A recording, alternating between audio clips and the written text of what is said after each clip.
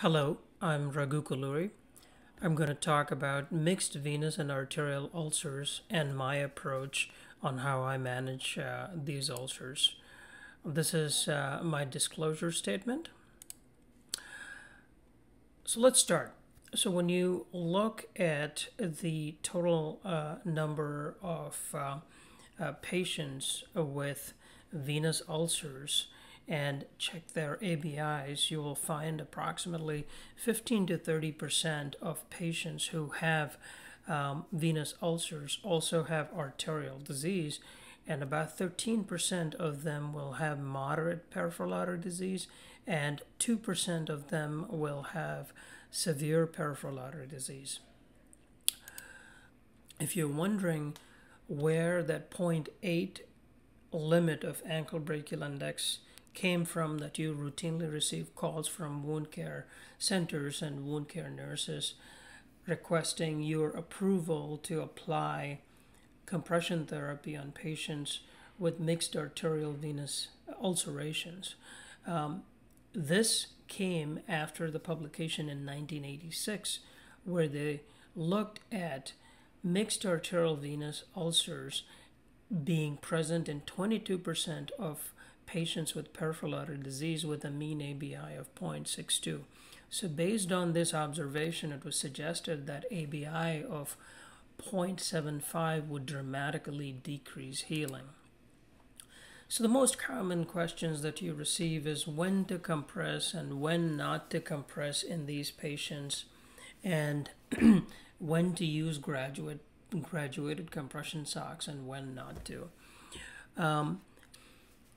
About a decade after the publication in 1986, the folks from University of Bristol published management of mixed arterial venous ulcers, which were contemporary to that time. They divided patients into three subgroups: normal ABIs, severe ABIs, and somewhere mild to moderate ABIs. If patients had normal ABIs, they received standard compression therapy for the management of venous ulcerations. And if they had severe ABIs, they treated the arterial disease, which was contemporary to that time, which is angiography and angioplasty or bypass surgery. Anyone who had ABIs in between the two, which is 0.85 or less, received modified compression therapy, and if they failed the modified compression therapy, then they underwent angiography with angioplasty or arterial bypass surgery, depending on what was required at that time. When they looked at 48 weeks and looked at the ulcer healing times, the group 1, which is normal ABIs or ABIs greater than 0.85, and people who received either modified compression therapy or a follow-up with angiography and angioplasty and bypass surgery, they fared much better than folks who had severe ABIs. Another decade after that, in 2007, another publication came from the United Kingdom in the management of mixed arterial and venous ulcers. And they looked at a 6-year follow-up in wound centers in the United States. Again, these patients were divided into three cohorts: ABIs greater than 0.85, ABIs less than 0.5, and moderate arterial disease was defined as ABI of 0.5 through 0.85. And they looked at the ulcer healing times up to 36 weeks, and patients who did not have any arterial disease had a healing rate of 86.8%, while moderate peripheral artery disease patients had 67.6%, and severe peripheral artery disease patients had 53% healing rate, which was significantly different from patients who had no arterial disease and patients who had peripheral artery disease. Also, combined 30-day mortality in all of these patients was 6.5%, which just demonstrates how fragile these patients are overall in the terms of their health status. Another trial, more contemporary to us now, in 2013, looked at 20 patients with ABI of less than 0.75, treated with compression therapy first and revascularization if the ABI was less than 0.5. And again, in this study as well, healing times in patients treated with revascularization was significantly lower compared to those who did not receive revascularization at 16 weeks compared to 24 weeks respectively, suggesting that in patients who have significant peripheral artery disease, it's important to revascularize these patients. Again, going through the theme that any patient who presents with venous disease needs to have a good arterial workup as well. So what about compression therapy in the mixed venous ulcers? Is that really harmful? Well, there is this study that looked at 25 patients with mixed arterial venous ulcerations and an ABI of 0.5 to 0.8 and an ankle pressure of greater than 60 millimeters and toe pressures greater than 30 millimeters. So they're not entirely ischemic in the small vessel sense. So in these patients, when inelastic compression bandages, not elastic, inelastic compression bandages such as Uniboots or 4-layered Pro4 modified Pro4 wraps set at 20 to 30 or 31 to 40 or 41 to 50, and they looked at laser Doppler fluximetry close to the ulcer and at the toes. It's interesting to note that the flow distal to the bandages in the toes, according to laser flux, wasn't that significantly different despite applying almost 41 to 50 millimeter mercury pressure.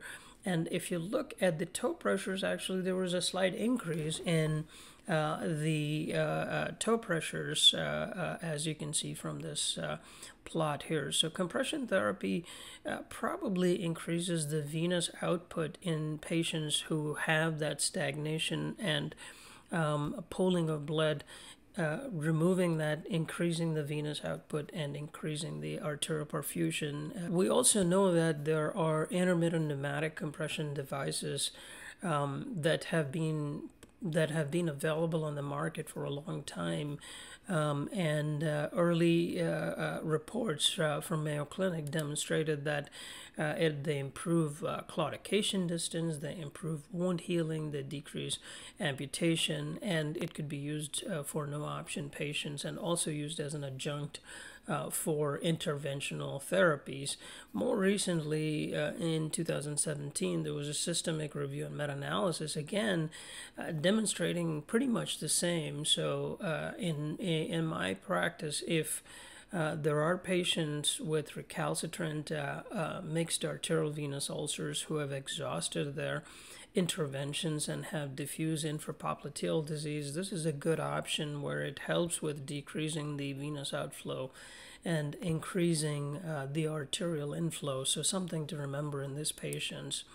So to sort of summarize my practice of mixed etiology ulcerations, if the patient comes in with venous ulceration and I suspect arterial disease, obviously you need to do appropriate non-invasive testing such as ankle brachial index with or without duplex, depending on where we practice and whether the patient had preceding angiography or not. It could be ABIs with segmental pressures alone. But to test for the venous disease, we also get the venous reflux test. And if the ABIs are in the severe peripheral artery disease range, obviously the arterial disease needs to be taken care of first. And angiography and revascularization, if possible, is the first step. If the patients don't have any options, then modified gentle compression, which I'll talk about in this group here, plus leg elevation as possible, and recommend the intermittent pneumatic compression device or a vein pump or a lymphedema pump, depending on what the clinical presentation looks like. If the patients have phlebo lymphedema, and peripheral artery disease, maybe they benefit from lymphedema pump more. If the venous ulceration is large, maybe they benefit from a vein pump. But if the arterial disease is more predominant, maybe you need to get an arterial flow device to improve the arterial flow with close monitoring and prevent infection, and hopefully that ulcer heals. Otherwise, obviously, the patient's go into palliative care or amputation. If the patients are having normal ABIs, obviously you would treat them like a venous ulcer.